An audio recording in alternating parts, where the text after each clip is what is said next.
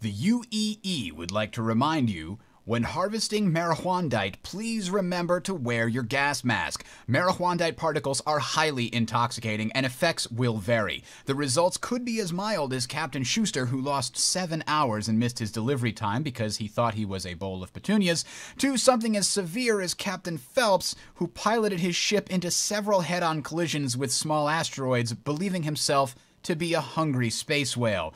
Please mine responsibly.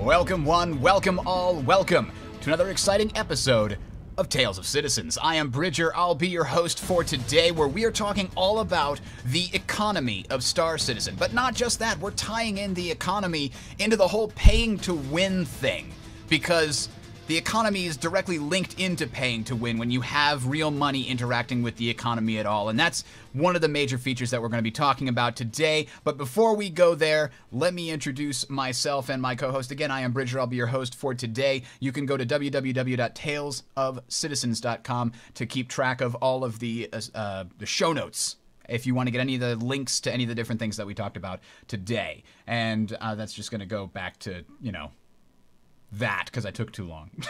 All right. Welcome. Also joining us today, we have my good friend and co-host, Calathulu. Welcome, sir. Do apologize for the quality of my voice. It will stay low, but it will probably be a little nasally, which is an interesting combination, usually only possible in high helium environments. Ah. Well, that's good, because it means that mine will just sound that much better by comparison. All right, so we always start out each show with a segment that we like to call Life in the Verse, where we just briefly talk about what's going on with us and what we're doing these days. So as far as myself, Team Legacy is the corporation / guild / gaming community that I'm involved with, and we're ramping up our Star Citizen events and getting everything organized in preparation. They've been mentioning that the organization system is going to launch pretty soon, and that's when we're going to start our big, recruiting drive. It's going to be a good time. But, I went and did something that I probably shouldn't have done. This is confession time, all right? I watched Wing Commander. I know. I had to do it. I saw somebody on the subreddit posted that they were going to watch Wing Commander, and I said, it couldn't be that bad, right?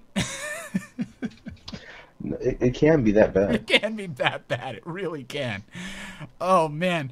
The thing that got me the most, there's a part in it where Freddie Prinze Jr., the hero, and love interest, I don't remember her name, were both on the final mission to go and save the world. And Freddie Prinze Jr. was going to jump to Earth and warn the fleet, and she was with him. And then what had come up on their radar system was a Skipper missile that could only be destroyed by a pilot with visual confirmation. So the love interest went off to destroy it, and she's like, "You keep going. Don't worry, I'll handle this." And they're going back and forth between her trying to get a lock and closing on this thing and trying to kill it. And they go back to the bridge of the Tiger Claw, which is the carrier that the missile's going after. And the people on the bridge is like, "We don't have the shields to take another hit." And then they're like, 40 seconds out. And they go back to her and she's shooting and missing. And it's like 30 seconds and she's almost got it. And then it's like 10 seconds. And then she just blows it up, just literally in the nick of time. Like having closed till she's like 30, 40 yards away. And the explosion damages her craft. She has to eject, right? Suddenly, just instantaneously, Freddie Prinze is there, and the cockpits are like almost touching each other, and he's looking through the cockpit, and he's like, "Don't worry, I'm going to tow you in." She's like, "No, you got to move on. You got to get going. It's very important that your mission succeed." And he's like, "But you only have an hour's worth of air. You'll die in there." She's like, "It's more important that your mission succeeds." And it's supposed to be this very touching moment, and all I could think to back of my head, I'm like, they were 10 seconds away. If the camera pulls back, the freaking carrier will be literally right there. It's like a football field away. And they're having this conversation over, "I can't just let you die. They'll never find you in time." Well, it could be that UEE sensors are really crap. So they won't find her in time, which is why you need the visual confirmation. I guess. But I would say, Bridger, if anything, that the existence of the Dungeons and Dragons movie tells us that no matter how much you love something, the movie can still be crap. Wasn't Dave Chappelle in that? Yes, well, no, it wasn't Chappelle, it was the Wayans brothers. Oh, the Wayans brothers, that's who it was. Yes, one of them at least. Yeah. He was like the bungling idiot, I remember. Oh, man, that was bad. Yes. Okay. Snail. Snail. His name was Snail? His name was Snail.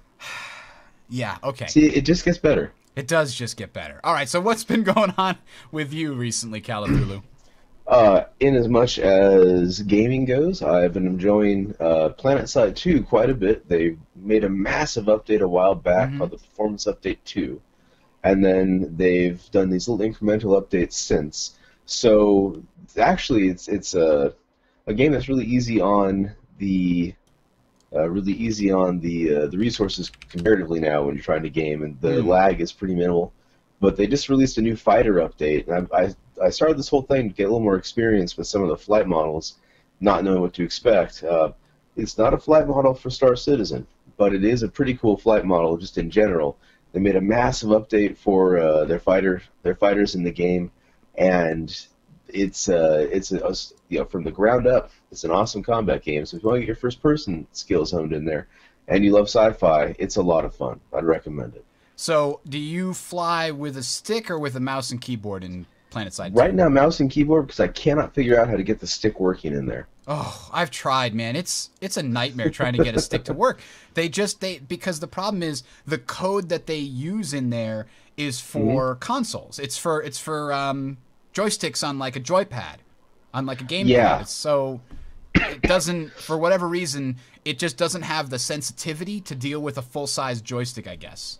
Yeah, and of course the joystick's got that dead zone right in the middle, where you look to the left, look to the right, nothing happens, then you go past that wall, and it's The main problem that people have identified is that dead zone is huge, and you can't make it any smaller than it currently is, because they just basically, we need joystick support. Okay, well, these gamepads have joysticks. Just take that and just import it into the game. Oh yeah, that'll work, no problem. So I guess it works if you want to fly with a 360 controller, but I mean I've got one, but that's not why I wanted to fly it. But I've really enjoyed the game for just being the game. So my initial goal's out the window. But otherwise, if you are a fan of weird kind of science fiction-y stuff, Rick and Morty, from the people that bring you Adventure Time and Bravest Warrior. What is that available on? Is that a Cartoon Network or something? You can try and catch clips of it off of Comedy Central. They're airing it on, not Comedy Central, Adult Swim. They air it on Adult Swim every night. Okay. And or once a week. I don't know the schedule. But or you can do a Google search. You'll find something. But not that I condone that kind of thing. But just weird mad scientist sci-fi. If you could make a ship some kind of mobile mech lab in space, I think you'd have Rick and Morty. Ah. Okay. Just the delusion of flying around. Yeah. That's why it's a cool little show, so check it out. And for those that may be interested in trying to get PlanetSide 2 joysticks to work, the best way that I've been able to do it is using Joy2Key and basically emulating the mouse for your joystick. I did manage to get that working and making it feel fairly good. But anyway, we're moving on now to Star Citizen. And we're going to start with something that we haven't yet experienced here on the Tales of Citizens. Though those of you who have participated and watched any of my previous shows will understand what's about to happen. See, the problem is I have to prevent myself from going to the forums every once in a while. I think your mic just got switched to the other mode. Because when I go to the official forums, I just get so enraged every time. And when I get this frustrated anger inside of me, I have to vent. And when I vent, it's called a Bridger rant. That's right, ladies and gentlemen. So I'm going to the RSI forums, and I haven't been here in a while. I've been trying to stick to the subreddit, Star Citizen, because it's just so much more calming. There's just good discussion in there. Nobody's making my head pop off. And then I stumble across this thread. And this thread is called understanding the metagame, an inside look at metagaming methods and the metagame playbook. And this is somebody coming from Eve trying to explain why it's okay to do these things. And he says controlling the economy, like using your wealth and power to try and, mess around and get advantages and things. That's good. That's part of the game and all this other stuff. And he doesn't understand what metagame is. Metagaming means outside the game, and he's describing using game mechanics. So there's this first fundamental problem with this entire post is it's titled wrong. But not only is it titled wrong, the whole concept that other people think that this is metagaming and that it's bad prompted him to post this in the first place. So now we have to come to the point where I have to wrestle with the fact that people don't want you to play the game using the tools at your disposal to try and achieve your goals. They say, no, you're not allowed to use all the tools you want. You're only able to use the ones that I tell you are okay. Here's a toolbox, but you can only use the screwdriver and the hammer, but only the Phillips head. You can't use the other one because that would be cheating. You can't cheat! It's a sandbox game! Metagaming is something that takes place outside of the game that has to do with forums, or it has to do with trying to hack the game or DDoS it. Those are metagaming techniques. That's cheating, that's hacking, that's a problem. If you're just using the systems in the game to make yourself rich, fucking thumbs up, okay? I can't take it. What if people are gonna use their power to blockade systems and not let anybody in? I wanted to go trade there, but they won't let me trade. Yes! Yes. All I have to say is yes. And then I leave the forums and I go pet my dog so that I don't have to get angry anymore. You did mention your Valium was under your keyboard, so keep an eye out for that. Oh, yes! Oh, no, I'm all out. Oh, well. So, it drives me crazy. It really does. And it kind of does pertain directly to today's conversation. You know what's really frustrating? It's not that these people are wrong. And there are some people that are right. There's some people on there trying to keep sanity in check, because I did notice that when I went to Wikipedia to get the definition of metagaming to tell these people why they were wrong, I looked and somebody else had already posted it. So I was like, good, that's good. Somebody else is at least there is also sane. Exactly. But the problem is anytime I find somebody that I need to correct or I need to argue with or debate, like I love doing that. I love talking about things and trying to, argue and persuade. Like those are my favorite things to do. But, what happened? I made things go away on here, didn't I? Possibly. Everything, Nope. all the covers have disappeared on the video, as if we had to go 1 week without something going wrong. So the covers fell off. So anyway, if I could just post and convince these people, then I would feel better. The problem is, by the time I'm finished writing my post, there'll be 20 other posts in a thread that's already 20 pages long, and I feel like nobody's even gonna bother to read what I say, because I didn't bother to read the first 7 pages either, knowing that I would just get enraged by the things that I saw there. So really the problem is there's too many people. You know? I do, but I also like how in the thread you linked, the last point there was control the forums. And he says, as if this was a good thing, get a lot of people together who want to try and change the game, or I'm sorry, get a large group of people who are still a minority of the population, who want to change the game and the way the game plays to their own advantage, and then bomb the crap out of a company's complaints department and forums and everything else using fake accounts and. Basically, he's discussing what you call an AstroTurf campaign, where a candidate makes an issue seem more important than it is, or a special interest group, by basically writing to media outlets as if they were concerned citizens, thousands of them, tens of thousands of them, mildly changing the wording so as not to get picked up as automatically a copy, and then take an issue which no one cares about and make it something that seems important. Or what I like to call the Kardashian coverage. Yeah. There's no other way the Kardashians could exist unless they had hired a special interest group to astroturf for them. So therefore, but that's not even just bad, gaming outside of the game to get things changed the way you want it to. That's just being an asshole. Yeah. And that's the only thing in his entire thread that counts as metagaming, and the only thing that I take issue with as well. Go Agreed. All right, so next up, let's dive into the main topic here, because this one is one I've been looking forward to personally for a very long time. Let's talk all about the economy. But first, let's talk about what this game is. I mean, what Star Citizen is really impacts how we look at it as a game and as an economy and as, well, everything, really. So, let's talk about what kind of game is Star Citizen. People would say an MMO, right? It was massively multiplayer online game. Sure. But it's also defined as like a sandbox game, right? How would you define it? Well, I think I actually had this conversation at one point. It is a MMO space economy simulator. Just like the Wing Commander games and Privateer, those other games, they are very open world. What you called the sandbox earlier, which is entirely accurate because there is no set of objectives that you have to meet constantly, and you've got a lot of time or do it your own way kind of aspects to meeting those objectives.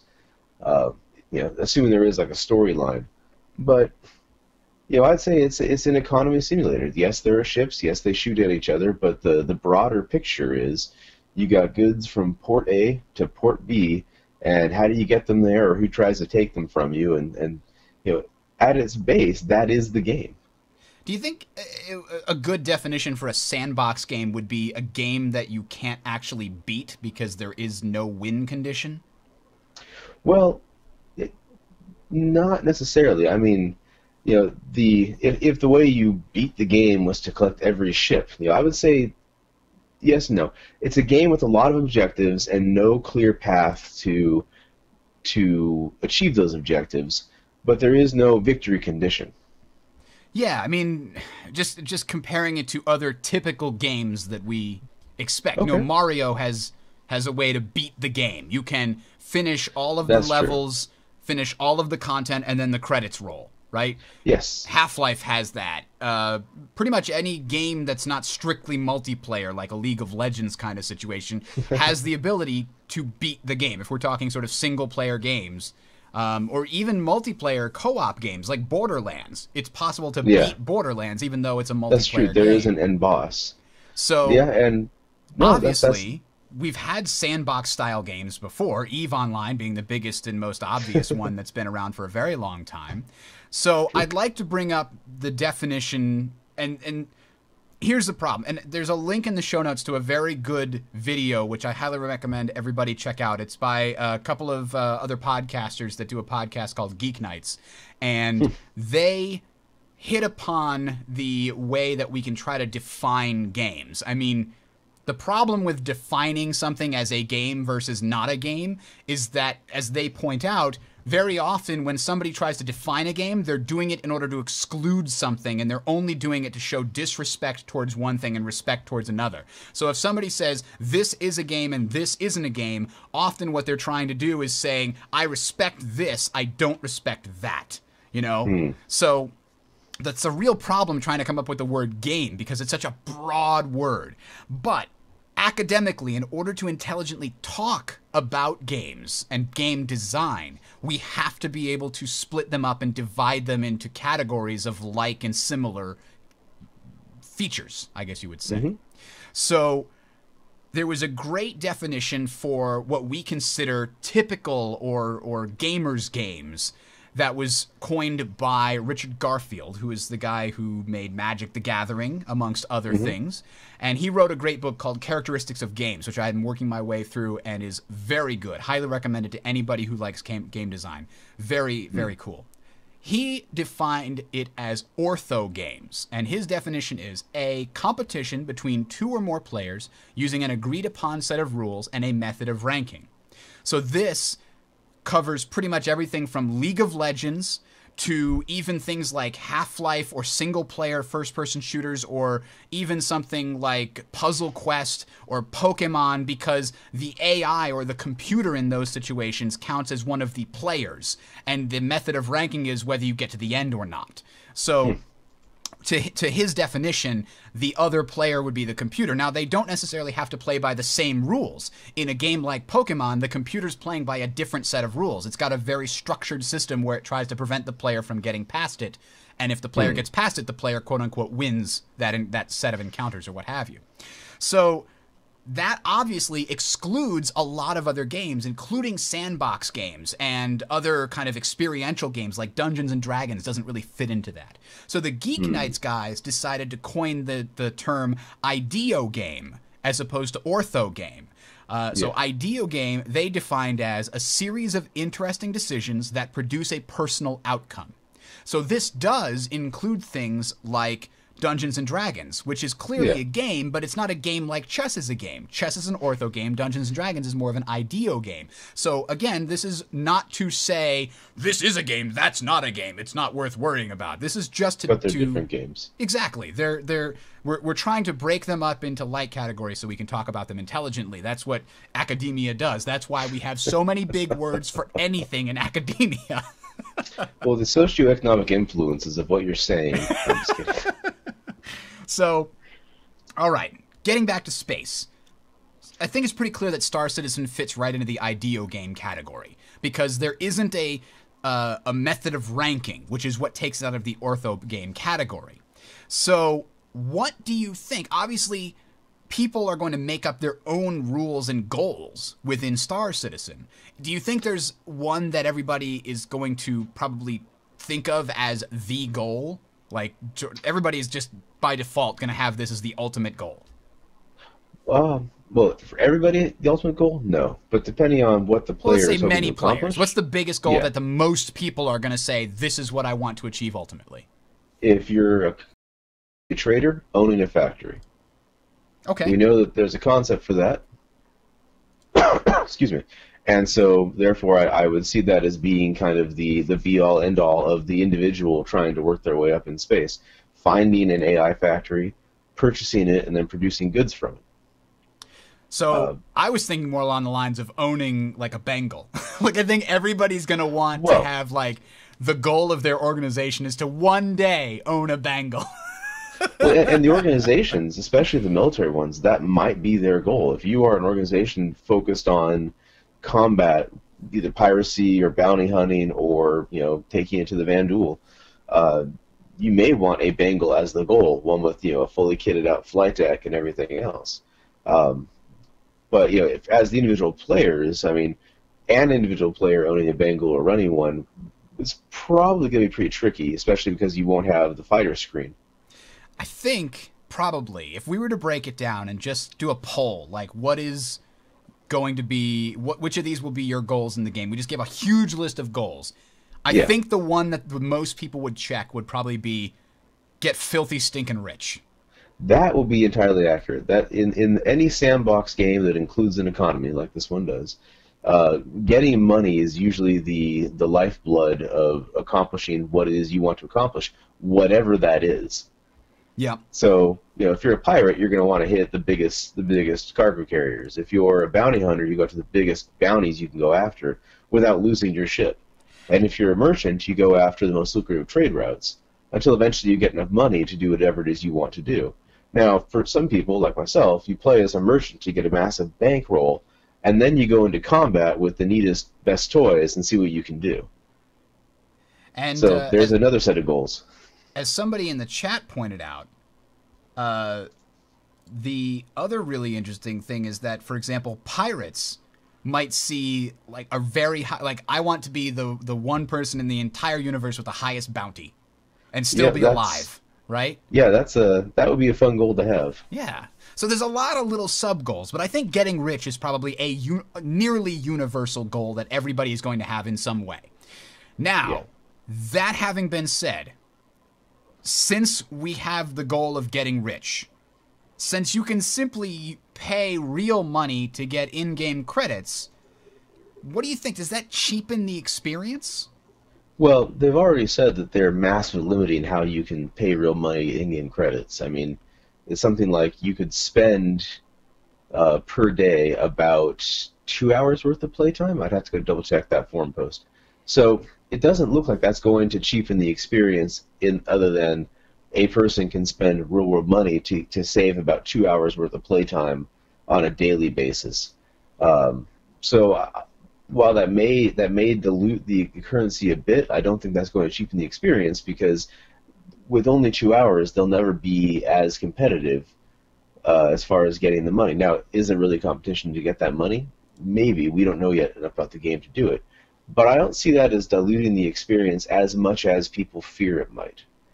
I won't say that it will have no impact, but there are other games where you can spend real world money to get stuff. I mean, PlanetSide 2, you can get new guns. That doesn't cheapen the experience for players that either earn them without paying for it, or that don't ever buy an extra gun because all of the guns are pretty competitive. Um, and then there are other instances where pay-to-win games designed that way from the top down are just that, and you have to spend real money plus get the playtime in order to really experience the game. We know that Star Citizen isn't being built that way, so I would say that it will not cheapen the experience. Everyone's got equal footing, but you can spend some cash to get kind of a little edge. I think what it comes down to is, especially in IDEO games, I mean, let's check the definition again. A series of interesting decisions that produce a personal outcome. What it comes down to is that game sort of embodies the concept of it's not about the destination, it's about the journey, right? Because Yes. once you get filthy stinking rich and you own half the galaxy, what's left to do? Like, what's supposed to be fun is the process of getting more under your... All right. We had a little hiccup there with the stream. It should be back up now. Okay, Theoretically, yeah, I see that. as long as XSplit doesn't crash on me again. Hey, look at that. I think we're good. Haha. Should be coming back up in a second now. Okay, so let's jump back in here. Now that we've got sort of a base, a foundation, and if you want to know more about exactly how the economy works with the node system and how things will get created over time, go ahead and check out the Alpha Boot Camp for this episode. It should be in the show notes. It's also available through a link directly in the menus of talesofcitizens.com. We're not going to go over all the details of exactly how it works because we talked about it in there. Instead, we're going to sort of give you some discussion about this. So you know how the node system works and how that all works. What do you think? I mean, they mentioned how missions are going to be generated by, okay, this factory needs some raw ore. This refinery needs ore. And at some point, maybe it starts running low in its stores. Does it generates its own mission that then has, like, players have this mission board they can kind of look at? Is that how you envision it working? Well, yeah, that is pretty much what they've said. I mean, a factory runs low or runs out, and the lower it gets, the more lucrative that mission becomes. So when the mission gets generated, initially it'll be for a small amount of ore for a small price per unit. But then, as no one satisfies that, the theory that I was reading was that price per unit gets bigger, and then the order available gets bigger for the mission that's generated. My hope is that players can also generate some of these missions as well. It would be interesting, yeah, if you could say, we're going to have a big operation, right, for our organization, and we're going to base at this location, this moon, this planet, whatever, this space station, and then, we need a whole bunch of munitions here. We know that we're going to need to come here and refuel. We're going to need to come here and get new missiles, more, bullets or whatever, the munitions that get used up. We're going to need, repair kits and all that stuff. Could you generate a bunch of missions manually that say, we'll pay top dollar for people to bring these things to this location? That would be a really interesting integrated system. And then, of course, you're tipping your hand, aren't you? Now the bad guys, your enemies, are like, oh, dude, Team Legacy just put out a mission for a bunch of munitions at this location. And then they show up there to try and gank you, but it turns out that it was a trap. and you only created those missions to fool them into thinking, and blah, ha, ha, now you're in a Sicilian problem. Did they know that you know that I know? Or it could also be a way of trying to get new traders to head out there with their brand new ship and then, do a little griefing. Yeah. Well, that's not, I guess griefing is not the right word, but going after somebody because they're new, it is a bit of a dick move. Saying, oh, we have this great thing. It's a really common ore, but you have to go all the way to pirate space, but you don't know that because you're new. Yeah. And so then they blow up your ship, make fun of you for a bit, and then try and get you to quit playing. But the quote-unquote, honorable players, I'm sure there's going to be a lot of corporations that want to play the police of the world, that want to collect all those bounties, and when they see an obvious trap like that, they're going to come in as the cavalry. They're going to say, okay, you go in there and pretend to be a new player with this, freelancer trying to bring some stuff to them, and then when they come out of nowhere to blow you up, we'll appear out of nowhere to save you or something. That would it's never going to be as good as we imagine, right? This is no, of course not. I want it to though. I have a feeling that a lot of people are going to be slightly disappointed with the game when it officially comes out in 2015, but after a year or two, it's going to be a lot closer to what people envision. The problem is the only comparison we have is EVE Online, right? Which has been around for decades now. Yeah. Over a decade. I guess it doesn't count as decades. Almost. Yeah. 13? No. 2002 is when it came out, right? So 11 years. But I'm not even sure EVE Online is a great comparison. I mean, yeah, it's all, you got economy, you've got space, but that is a very traditional get in range, click a button, fire an attack, click a button, heal yourself. There's no, flight sim aspect to it. That's true. And as long as the combat itself is good, I think people will forgive them the lack of fully featured, persistent universe stuff. Because, what I'm worried about is that all of the cool stuff we're hearing about with the exploration and detection system and this ridiculously in-depth economy and super awesome graphics and all of this stuff and organizations and missions, it's just so big. Maybe they just have really efficient programmers and they're going to be able to get a bunch of that stuff in. But they've already said that not everything is going to be in there at launch. And they have already made very clear that a lot of the stuff that was on the stretch goals isn't going to be in there at launch. Yeah, but it's one of those things that they're committed to meeting now that they've agreed to do it. But it's not going to necessarily be in there from day one. But that means we'll have a series of updates, hopefully in relatively good time.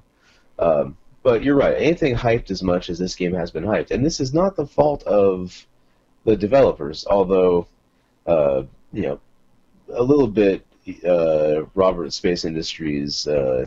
Cloud Imperium Games has talked about what they want to do, but people have a lot of hope for this game. They've wanted to see a space flight sim happen for a long time, and so no matter what you do, it's not going to be good enough to meet everybody. And of course, once again, we get back to controlling the forums. People that really wanted Feature X that wasn't in on day one will bomb the hell out of the forums and the customer support to complain to try and get them to change that. ... Yeah, that's unfortunate, but true. Now, there's so much stuff going on here. So they also, in the most recent 10 for the chairman, Chris Roberts talked about contracts and having things being sort of held in escrow as part of a deal. That sounds really interesting. That actually is right. Really a smart idea. What's the most common complaint you have about games, MMOs, people interacting in large numbers, especially when you're pseudo-anonymous? For me, I always heard that it was scams. In EVE, that was a huge problem, although EVE, CCP to some degree encouraged some of the scamming by saying there are no rules against it, knock yourself out in some cases. In other cases where it was taking advantage of an exploit that was not condoned in any way, shape, or form. But knock yourself out. And in this one, and the players didn't have tools to do it safely. And that was what got me about CCP's position, because I played EVE for several years. There was not, at the time I played, it may have changed afterwards, there was not an escrow house. And when I buy a home, when I bought my house, I took my money, and I didn't give it to the people trying to sell me the house. I gave it to a company that had a contract with me so I could legally enforce and go after and sue them if they failed to do so. And I had tools in place to keep my real-world money safe. games where it should be easier because you don't have to have any guarantee of trust other than the developers made it so. Should have even better set of tools, but there was nothing. So this is a great idea. Yeah, the main issue is, of course, trust. And he mentioned there will be some sort of rating system. So after you do some kind of a deal with somebody, you can rate them, 1 to 4 stars or 5 stars or whatever. And that trust rating will sort of go around with you and impact you.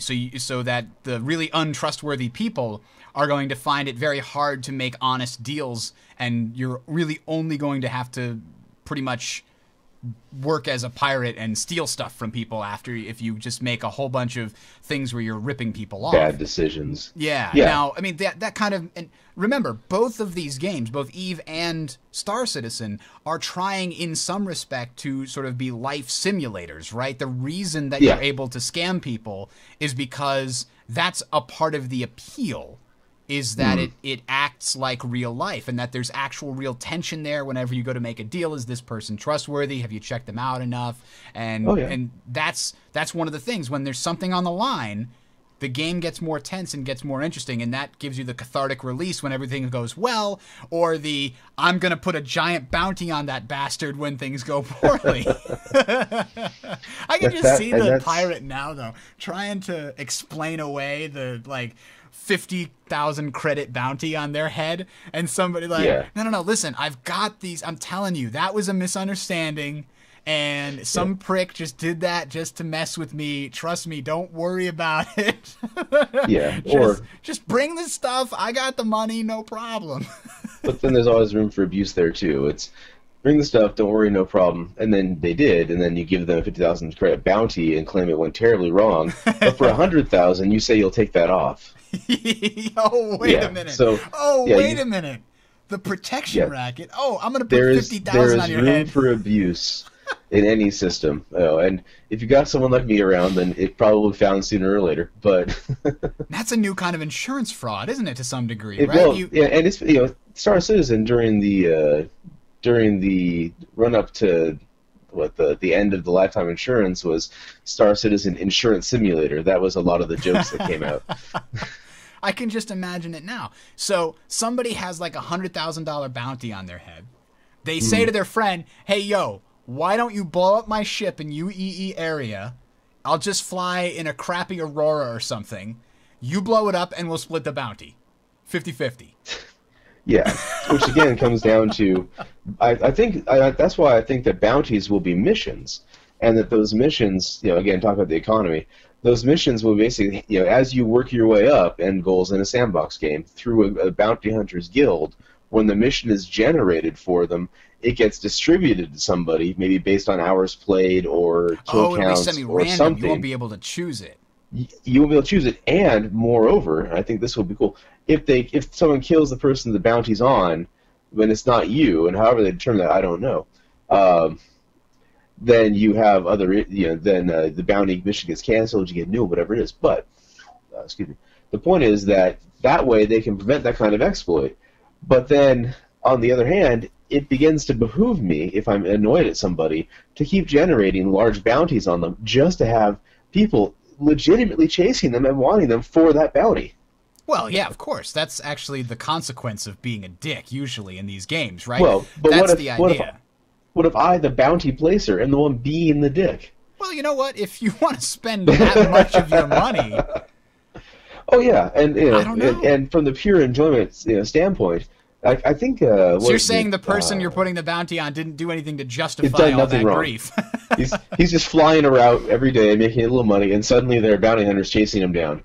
That sounds like an awesome story, though, doesn't it? It does. I was flying around, and suddenly there was a bounty hunter behind me, and I had to punch it, and then I got killed, and then my brother-in-law took on the sort of the job of trying to hunt down the person who put this bounty on his brother's head and tried to kill it. That sounds like a great story. Come on. Yeah, that could be a lot of fun. That's actually, the griefer just made your day less boring and more fun. May you live in interesting times.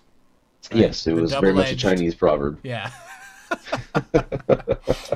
Now, here's something that I think is really interesting, because one of the big differences, and there's two huge differences. This is one of the huge differences between the Star Citizen economy and any other MMO economy I can ever think of, and that is that NPCs run the majority of the economy, and they run it when the players aren't there. Can you think of any other game that does anything like that? Nothing that made it mainstream. I mean, there were some concepts, but they weren't really gaming concepts. It was like a modeling software kind of thing, where people could put inputs into a model, but like, you know, economy models just ran. But no, nothing at this scale, and nothing that made it mainstream like that at all. So the idea is, you know, you the player are now a cog, a very small cog, in a very large machine, and that's pretty cool. That means that you are not the all important person you thought you were. Yeah. So I think it's really important, because I was thinking to myself, they talked about having hundreds of star systems, right? Yes. And they talked about, you know, having, well, we got 300 some odd thousand players, but not, obviously not everybody's on at the same time. It's going to grow. Hopefully. Let's say, you know, the way that EVE was at least 4, maybe 3 years ago when I started playing again, was like 40,000 people on at any given time, usually when I happen to log on. So let's say Star Citizen gets about that, 30,000 and maybe 50,000, somewhere in that range at any given moment or online.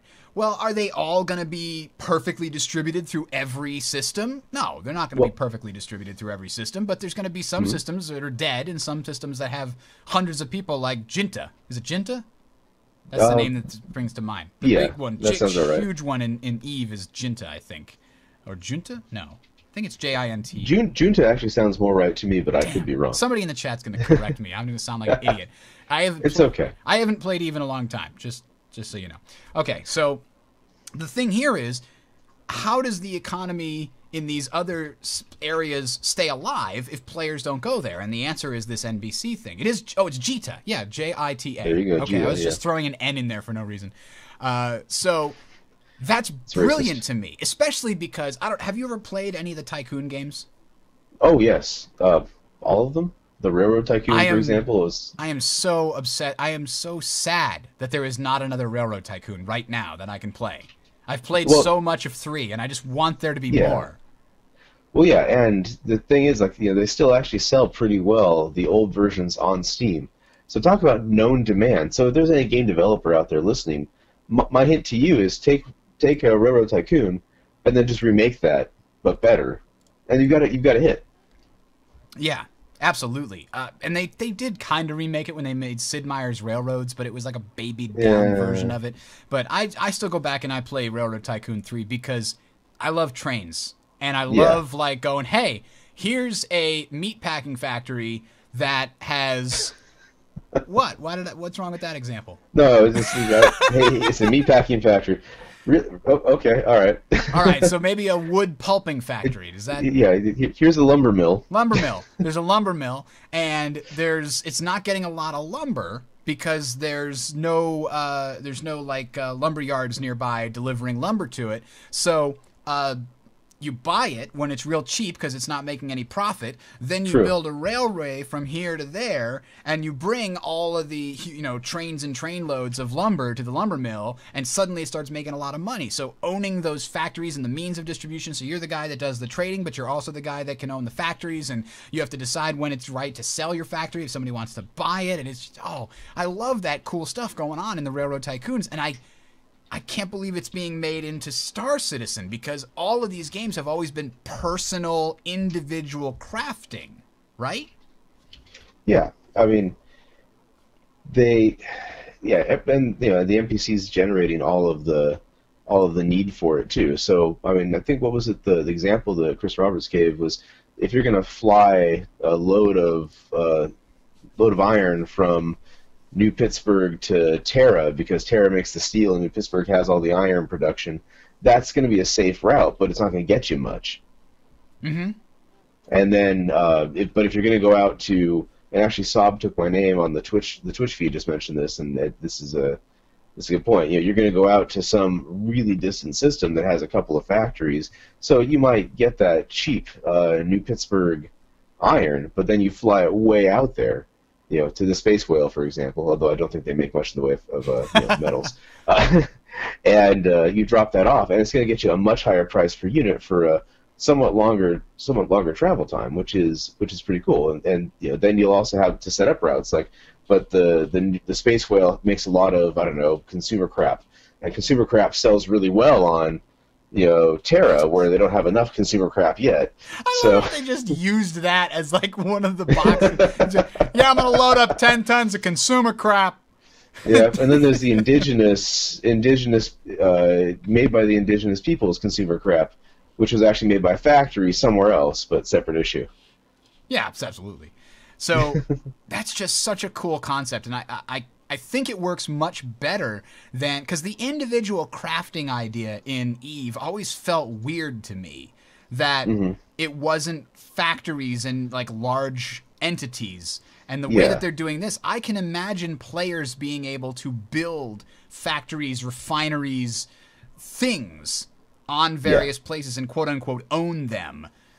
So let's, but the key there is there's only so many nodes that can fit on a given object, right? So if you've got a moon that's a small moon or a medium-sized moon or whatever size, then it's going to have room for up to, it's only got 3 population nodes, and something with 3 population nodes only has the space for a total of, 5 factory nodes, 1 entertainment node, and 1 other thing. So maybe it starts with a few of those nodes missing, and if no players ever put anything there, the computer can do some algorithms and decide, okay, based on the past 4 weeks in game time, there have been these needs and this much available supply of these items, so we should build this factory here in order to take advantage of that. So NPCs, again, would jump in where players don't.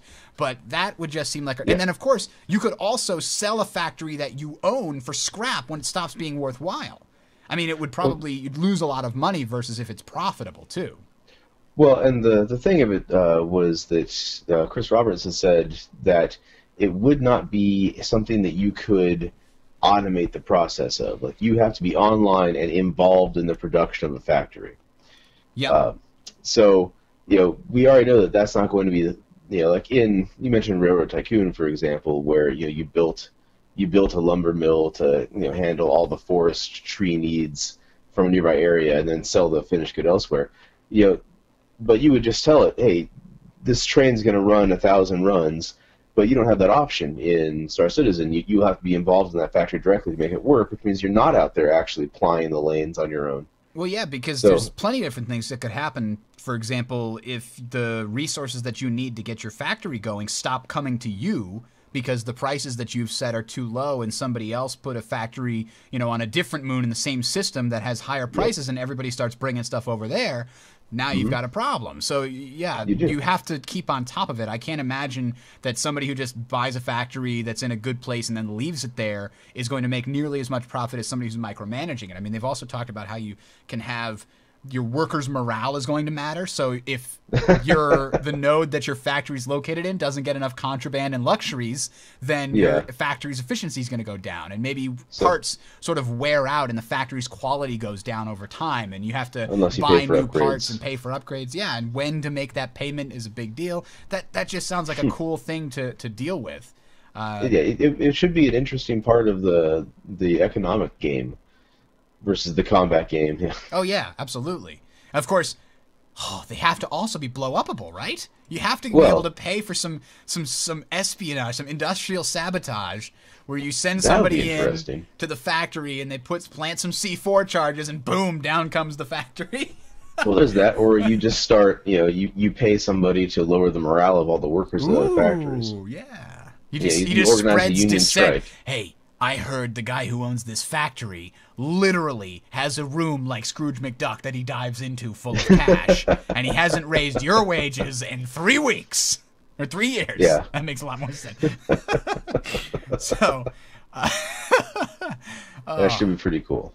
It absolutely should. So, the other major thing that this game is doing different... Wait, I actually covered both of them. I went from NPCs to tycoon-style factory economy. Both of those things together, that's the problem though, right? These things are basically completely untested. Well, There's yeah, nothing like this in any other game. I mean, Tycoon games kind of have the factory thing as an example, but nothing in the scale and the multiplayer system that I know of that they can look the at and go, oh, they had these problems and this is how they fixed them. We're going to have some yeah. unintended problems here. Oh yeah. Well, the closest thing I can think of on the single player side is like X3, where you would build space stations, which were factories that had their inputs. But then again, you were also organizing, you were paying NPCs to make constant trade runs in that. And I am looking forward to see what happens with this. But yeah, on a multiplayer environment, that has not been tested. We don't know what's going to happen there. Now, my hope is that it doesn't lead to some kind of weird kind of loop that makes infinite money. But as we all know, it probably will at some point. Some people in the chat are pointing out that's what bombers are for. You don't send in a single guy with C4. You just drop bombs on them. What is it? Not the Retaliator, the smaller one, the Aegis. I can't remember what the top. Avenger. Yeah, the Avenger. No, not the Avenger. No, the Avenger is the police ship. Yeah, no. You're thinking of the Gladiator. Gladiator. Sorry. You never see that one mentioned anywhere. It's like the Retaliator's like baby brother that nobody cares about. Like, no, I want the big one with the torpedoes. All right. So, well, and the 8-person crew that you can't fly on your own or cost too much. Yeah. But the Gladiator is the kind of thing you'd send in on a little bombing run to blow up some opponent's factory or something. But, with the stealth package. With the stealth towing a large asteroid to make it look natural. Make it just it'd be like freaking Solid Snake in a little box. Instead, it's like just an asteroid cruising around and changing direction on its own. Hey, Bob, you see that asteroid changing direction over there? Yeah. Hey, when these things get near the sun, sometimes the ice in there melts and jets out. You never know what's going to happen. That's such a great idea. All right, so the final question we're going to deal with today, because I love the concept, because, well, okay, back up. One of the cool things about this game is that they're trying to combine World War II style combat with carriers and battleships and planes and things like this with like the 1600s age of discovery. It's like a weird combination because you want this like partly unexplored world that you're slowly colonizing, but that there's also has to be large amounts of trade between these areas because we can't travel instantaneously or quickly between one of them, and some of them are more built up than others, and they have different resources in different areas, so there's a lot of trade, but there's also a lot of piracy on the open seas, yar har har.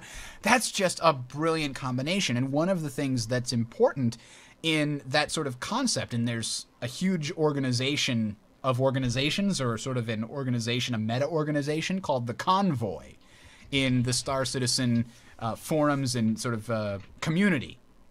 The idea here is it's basically a mutual amalgamation of various trade organizations where they will work together to plan and execute convoy runs where you have a lot of different merchantmen sort of getting together in a large group and then protect them by an even larger group of escorts, because single ships by themselves or even single ships with an escort is not nearly as defensible as if you have everybody go together with a large group of escorts. So I love that idea. I'm just concerned that it will never really pan out. What do you think that they'll have to do to tweak and sort of put in the game to incentivize that kind of behavior? Well, I'd say that the players are already incentivizing it if you look at the forums. I mean, they've got 1,000 people saying, oh, I'm going to see a lone pilot, and I'm just going to gank him and steal the cargo. So in a big way, they've already got kind of a built-in environment that says that convoys are going to be handy. But then again, you've got the random encounters, the sphere of influence, so they're going to have to put in like a pretty strong party system where a party is guaranteed to all show up in the instance together. Yeah. And then now keep it all solid. It's also going to limit probably the maximum encounter size. So now you know your convoy is going to be 6 ships. So you're going to start seeing kind of setups for that. But they also have to put in a lot of NPC pirates to encounter these convoys. Things that when you're flying out into the most lucrative trade routes, which are a long way away, then you're going to want to have that bigger convoy or dedicated warships with your trade ships, things like that. So you might have 2 bounty merchantmen, but you also have for Hornet fighters with you. Excuse me. Mm-hmm. So Man. I mean, the mechanics are already there. You may actually see a lot of just single ship traders moving around between the well-known systems.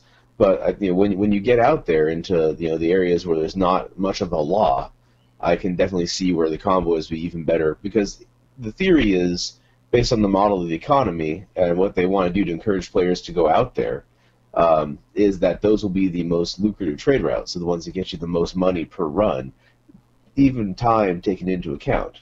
So it's worth the risk.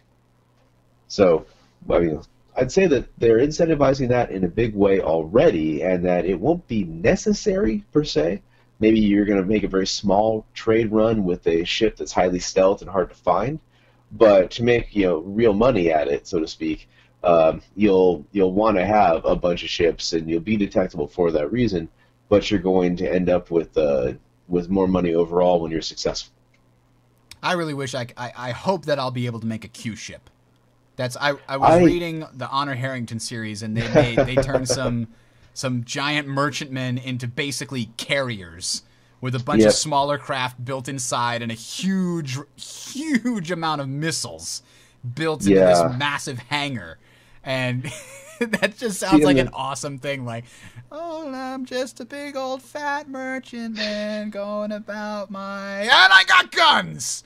And the British tried that during the Age of Sail, and piracy was a problem. They would have ships that did not look like British warships, but they had a whole lot of cannons that we'd get rolled out onto the deck, or they had concealed gun ports they'd pull aside to fire. So pirates would approach, and then it was you'll die if you keep doing this, or you can be arrested right now. Yeah, because they wouldn't normally get close enough to just have a broadside full in from a normal British warship. No one's going to let that happen. Oh, someone has let it happen. And you're not expecting any guns, or maybe just a couple. And I hope they let that happen too. I hope that there is the process where you can really gut a ship, and then replace all your cargo with a much larger fire control system and a lot more guns than you would expect. I think the limitation is still going to be those hard points. But if it's got missile hard points, I can pack a lot of them into a merchantman. I can just fire missiles all the day long. Yeah. Well, and it could be something along the lines of, their hard point conversions. Like you can convert a Class 3 to a Class 2, but it's going to cost you a lot and not be as efficient. That's true. It should be interesting. If they do that, they may not. But they might, and it'd be kind of cool. Yeah, you could just fit, because it's a massive ship, you could just put a spinal laser through the hull. Robotech is showing up again. No, wait a minute. You got a big merchantman. It's got a big open back door. You put 17 spinal lasers, all pointed in the same direction. All right. Well, pointed behind you, so when you turn to run away from danger, you just fire. Ah, yes. Excellent. All right, so... Or if we have fusion exhaust, just turn and run away. Fusion exhaust. I like it. Or no. Absolutely. It's radioactive. You won't kill them immediately, but they can't have kids. There's actually a plan for propulsion where you build a giant blast shield behind your ship, and then there's a small port. You open it and you throw out a nuclear explosive device. Yes. Then you close the port, it explodes and propels your ship in said direction. That is... If you're ever curious, that was a real proposal called the Orion Project in the 60s. I'm looking up right now. Yeah, Project Orion. It's a fascinating idea. Don't be downwind of the takeoff area. That's the lesson there. Yeah, you probably can't use that to propel yourself off of the Earth. Try not to escape, but no one's going to appreciate it. There we go. We've got basic principles, different shielding. Look at there's a lot of detail on this thing, which has never really been made. Oh man! All right, so that's why we need the moon base, right? Exactly, so that we can. And then test we can put some factories on the moon to support the Orion Project ships. Yes, indeed. So, All right. Any final comments on the economy here? There's still a lot that we don't know, and there's still a lot that's up in the air. Especially, we haven't really talked anything about the exploration aspect to it, but there will be a lot of information that has to do with exploration and salvage to some degree, and finding new routes through places and piloting jump holes. I'm sure we're going to talk about exploration in a separate episode. Well, yeah, and we'll have to, because they're going to need to release a lot of information on exploration before we understand what's going on there. Because I'm having a hard time figuring out how they're going to satisfy everyone's need to explore, but at the same time have a fairly static universe. Now, they did say they're doing some procedural stuff, so we'll see what happens. But that could also tie into the economy. I mean, if everyone's exploring constantly, how fast is this area growing that you're trying to service with merchantmen and things like that? So that should be pretty cool. I could see them, say, starting with like 3/4 of the systems actually on the Navcom and everybody knows about them. Or maybe even 66%, somewhere around there. Then have a few systems actually be inhabited, but not on the Navcom, because it's like individual corporations or communities have found them and not told anybody and secretly colonized them. And then another set of systems that are completely uncolonized. And when you find those, NPCs will move out and start building areas and factories and growing over time. So I think those are going to be sort of the permanent things that get added to the universe. A, new systems, and B, jump points to get to those new systems, and probably jump points that are undiscovered between existing systems when the game starts. But there are going to be a lot of things that you can use the same exploring tools for to find that are temporary. Like, for example, a ship to salvage, like a big busted, blown up bangle, or some other large ship that's not actually, you can't repair it and use it, but it will be salvageable, and you can go there as a salvage mission and collect a bunch of stuff and make a bunch of money on it. And then once it's picked clean, it disappears, essentially. I mean, there's no reason for the game to keep track of that anymore, right? And then after a certain amount of time, another one might appear in a different system nearby, or something to that effect. And asteroid belts that are mineral rich will be depleted, and then they're gone. So I could see things like that being sort of the quote-unquote repeatable exploration goals that disappear after time. Okay, well, it sounds like we've got the framework for our next show. Yeah, well, the next show is going to be all about the lore and the story. And then the one after that is going to be all about the death mechanics and the way that works. And then the one after that is going to be all about the politics of corporations and contractors and syndicates and griefing. Didn't we just discuss all that with the economy? We did a little bit, but it was a joke about money and politics. Ah, yes, I see what you did there. So can I pay a special interest group to get the other guy's factory workers to unionize and then not work for him anymore when they go on strike when I pay them off to do that? Yeah, that's a little probably. That's the thing too.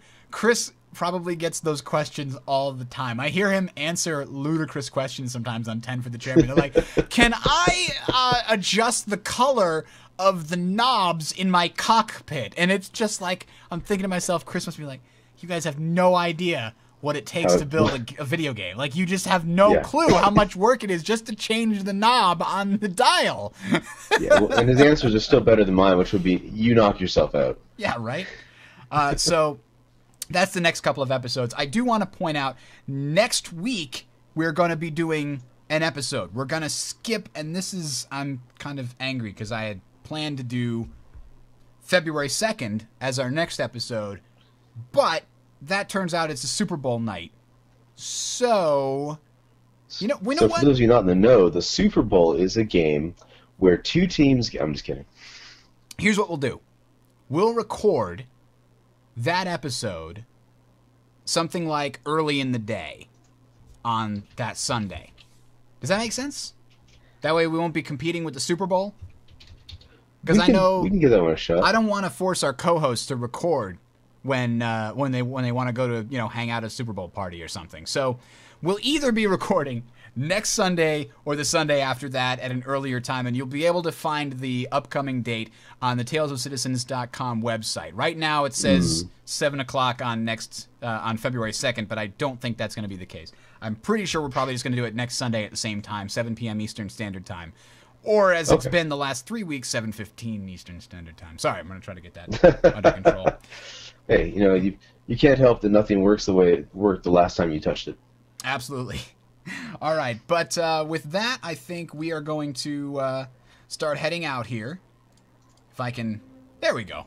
Find the right button that plays my music. I love this Hangar module music. It's so cool. It's just a shame it's only 1 minute 44 seconds, so I can't use it for much in any of my shows. Yeah. Yeah, I wanted to use it as background music, and it barely covers half of what I needed to. All right, so that's it for this episode, guys. Again, next week we're going to be talking about the lore of Star Citizen, and that means... Ugh. I have to do a lot of reading between now and then, is what it means. So, we're going to be talking all about that, as well as, I believe we're going to be bringing Tim back on for that episode. Whether that's going to be the topic next week is up in the air. Let's just say we're doing a show next week. It's going to be about that, or maybe the death mechanics, because I want to bring Tim back on the show, the Guerrilla Astronomer, because he also had a lecture series where he talked about stories, science fiction stories in particular, and how you build a good science fiction narrative. And I'd love to talk to him about that particular discussion and sort of tie that into the lore of Star Citizen. So we'll be doing that coming up in the next couple of weeks. Keep an eye on talesofcitizens.com and the YouTube channel if you want to be informed on the exact date and time. But you'll just tell me, right? I'll tell you. Yes. Oh, okay, fair enough. Yeah. All right, guys. Have a good one. This is Bridger signing off. Calafulu, you guys have a nice night.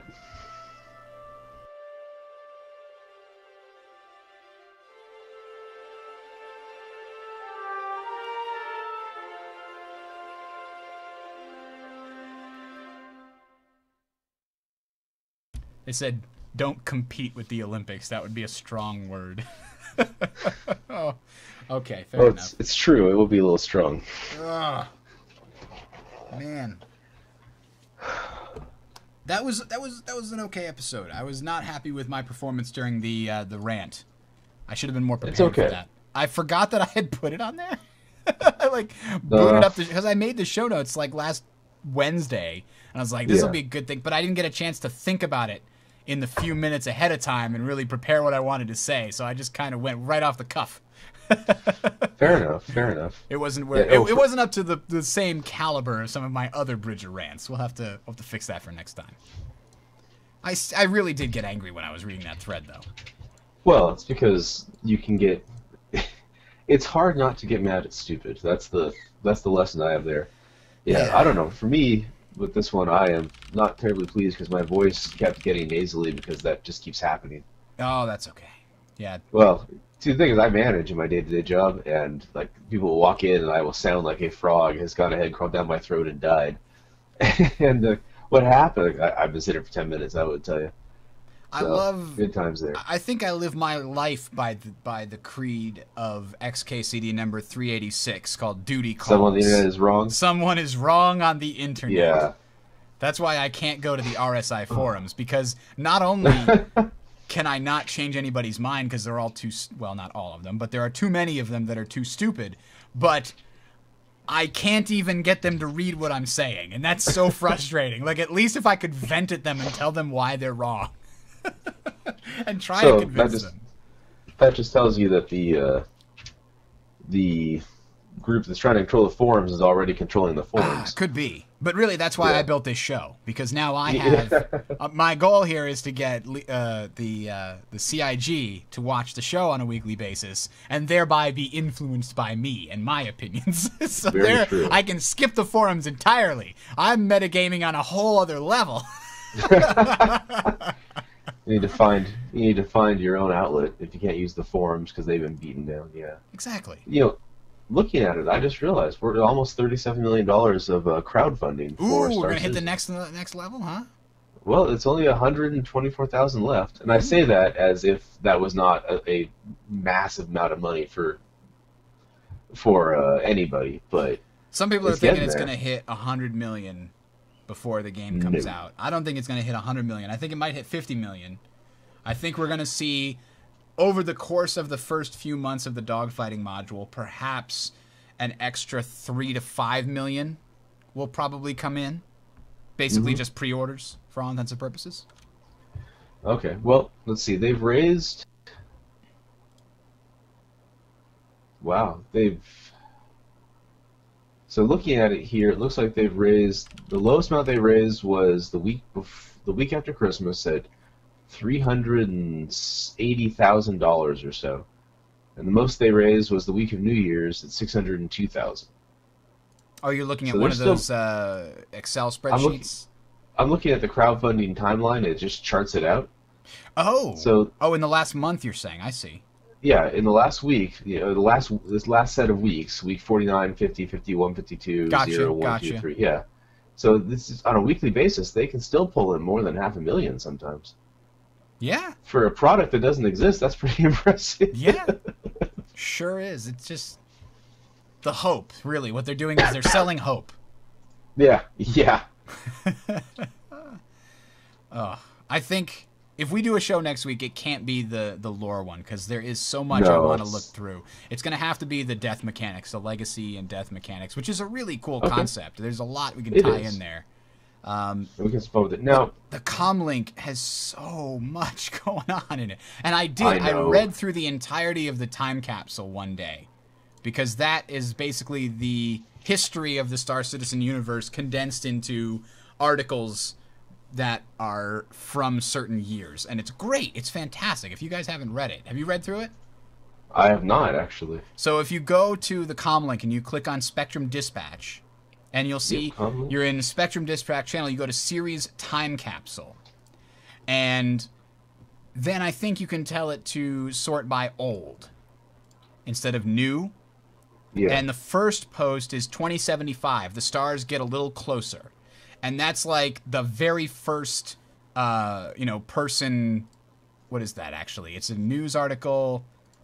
It's a very brief one discussing somebody for the first time. Oh, it was talking. It was an interview with someone who completed the first self-sustaining quantum drive engine, basically. Okay. Yeah. So that's the very first thing that happens in 2075. And then it shows Yeah. the next one in 2113.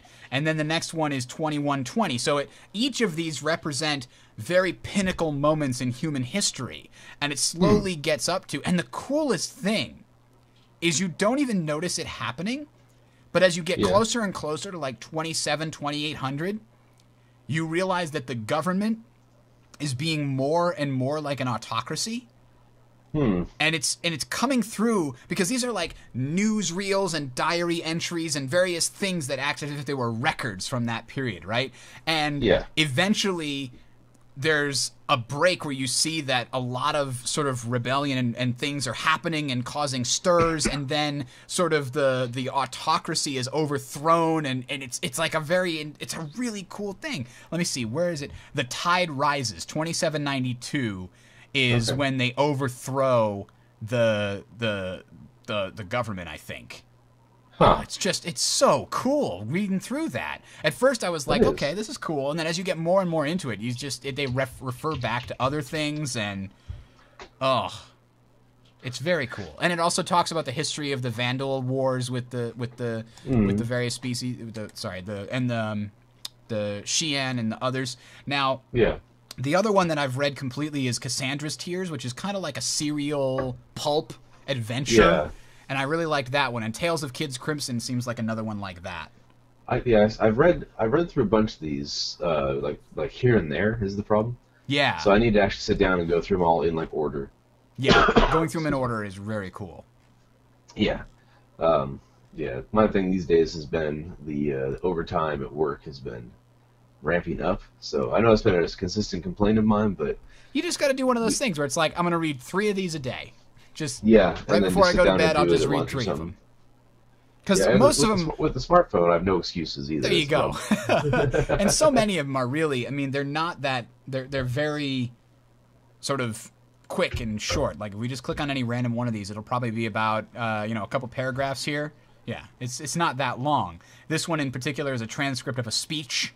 The heads of government around the world gather at the World Summit to discuss the next phase of global initiatives, and it's very cool. And it sort of charts how the technology changed over time, and so here's the 3 pillars. This is sort of the beginning of this sort of the UEE in general, but then it Yeah. becomes the United Earth Empire, and that's when things get bad, and then the three pillars over time get dropped down to one, and they stop being important. Only one of them is the real controller. Oh, Yeah. it's very cool. So, Okay. and have they discussed much about the ruling, like, individuals of the UEE, or is that still kind of up in the air?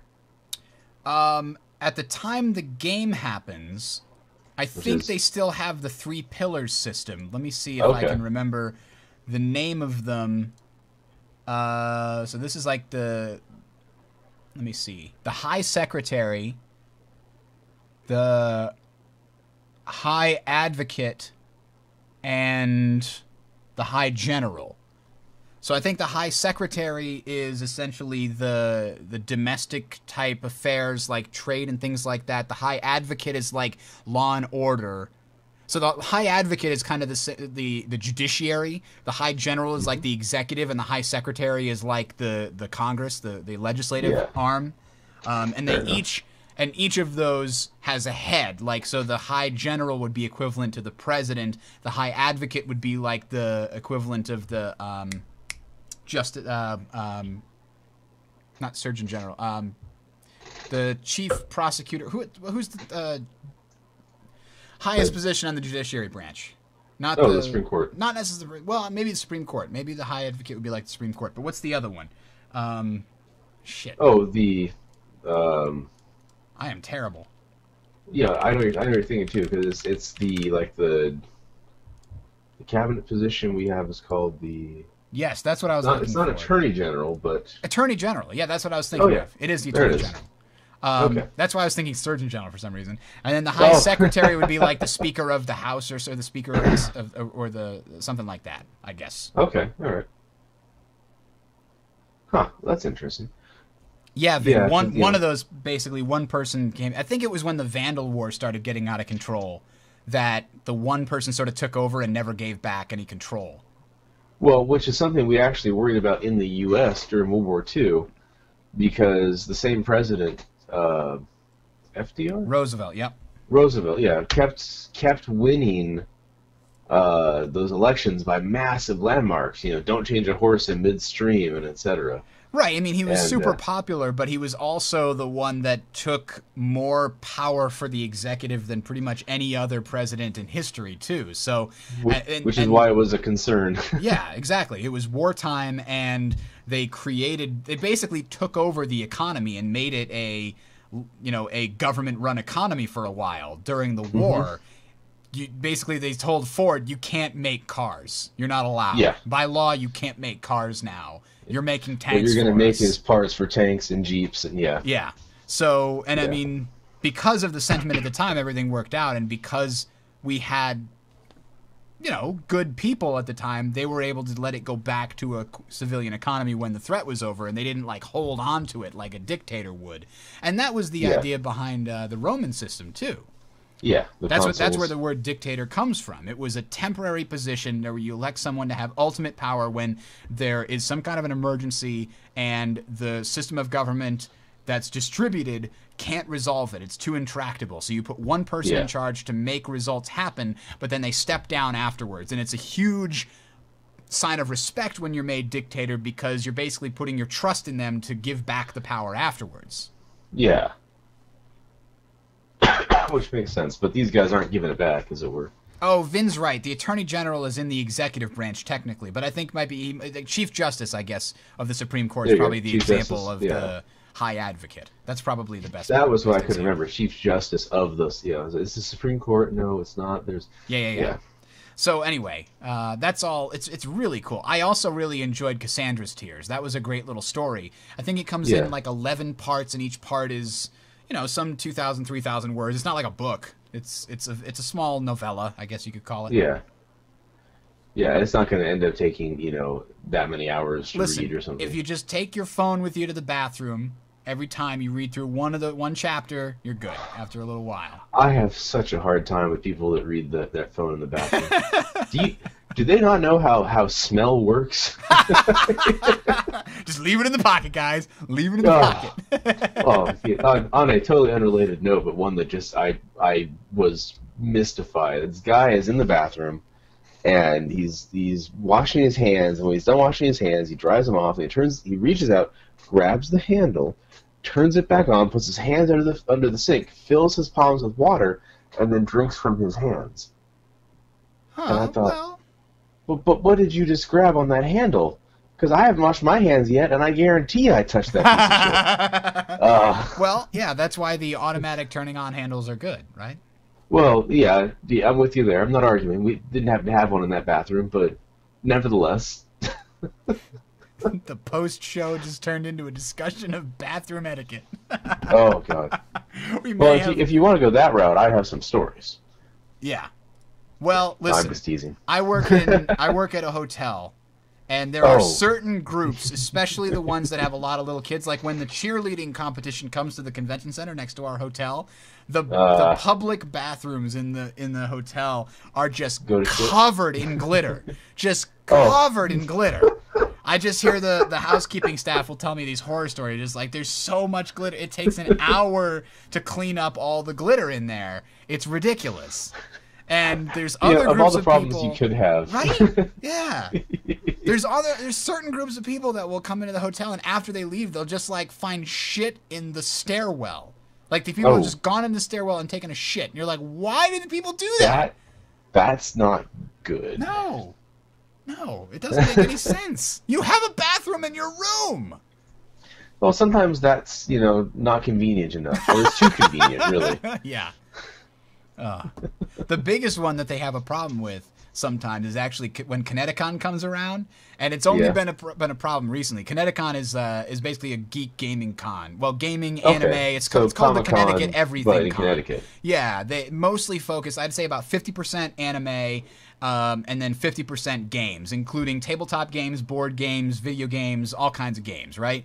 And so the convention center is sort of right next door to the hotel, but because this started as an anime con, it's always had a huge chunk of the people that go there are like age 14 to 18, like they're in the high school bracket, right? Because that's a big portion of the anime audience is in that high school bracket. Yeah. Because a lot of anime, let's just get to it. A lot of anime is very immature.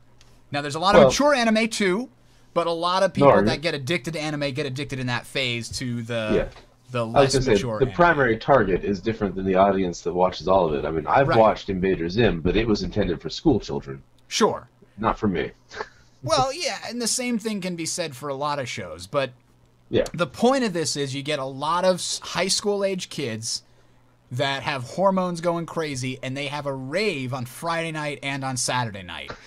And from the people that staff those events at the hotel, the problem is when you're at a hotel and you've booked a ballroom or a meeting room for this time to this time, when that time is up, you gotta go. You're out. You gotta go because the staff only stays to a certain time, and they got to flip the room so it's ready for the next time. They've got to change the chair configuration. They've got to vacuum the floors. They've got to do all this stuff, and they're expected to get off their shift at this time, go home, go to sleep, so they can come back and be at a shift at tomorrow to serve you again.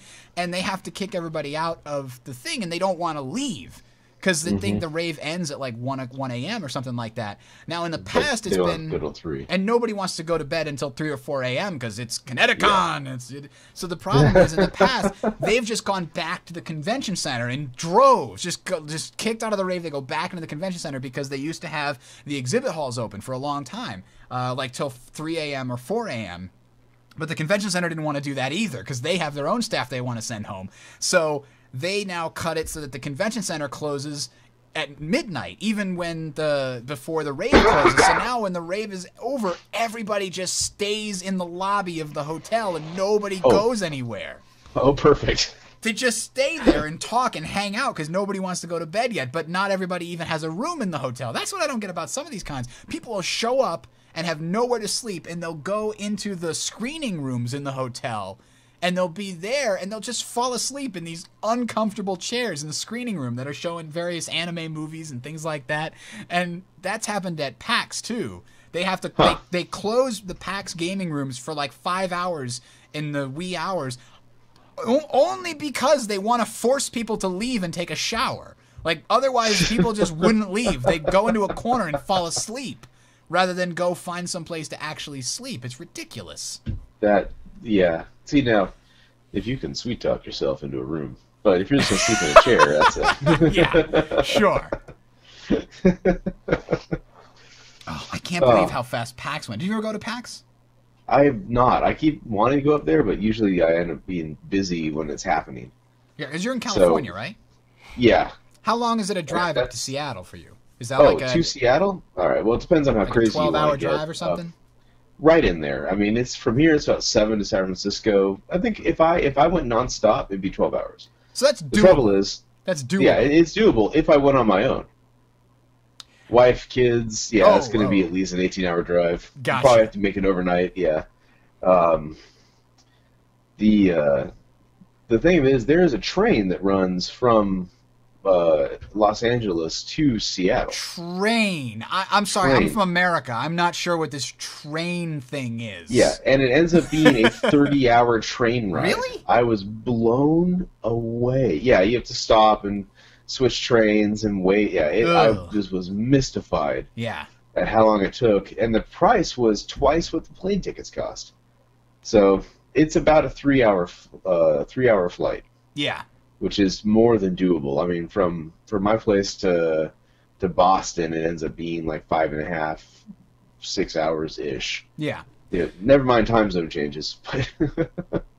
Yeah, I've been to PAX East every year since it started, which is I think 2010, 10, 11, 12, 13. Yeah, I've been 4 times, and they've got a great location now. The first place they opened at, it wasn't that big because they weren't sure how many people were going to come, but it was way too crowded. But they got the Boston Convention and Exhibition Center, BCEC, which is huge and definitely big enough for their purposes.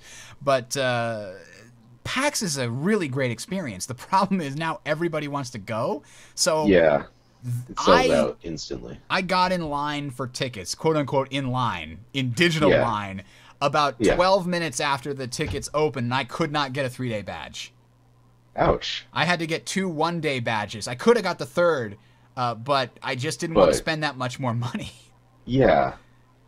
Wow, that sounds like a massive demand. Like they need more shows. Yeah, well, yeah, that's true. They've got PAX Aus now they had. I don't know if they're going to have a PAX like South, like in Dallas or something. Well, you need to have one. So they have one in Seattle. They probably ought to do one L.A., San Diego area. One, South or Midwest kind of thing. The problem is so many people go to the same, go to all of those, right? If you make more of them, you might just be, the staff won't be able to handle it. You're going to be cannibalizing from your own sales. Well, not even from your sales, but I'm talking about the people that staff the events and also like the companies, right? So EA goes to all of these things, Ubisoft goes to all of these things, et cetera, et cetera. Yeah. That's very true. I'm going to shut down the stream. We had a nice long after show here, but I've got we did. Not talking about Star Citizen. Yeah. So we'll be back next week. We'll figure out what we're doing. I think we'll do the Death Mechanics one because that one should be fun. That sounds good. Yeah, so I'll go bone up on Death Mechanics. Yes. No pun intended. Okay, it was a little intended. It might have been. All right, guys. Thanks for watching. Have a good night. See you later.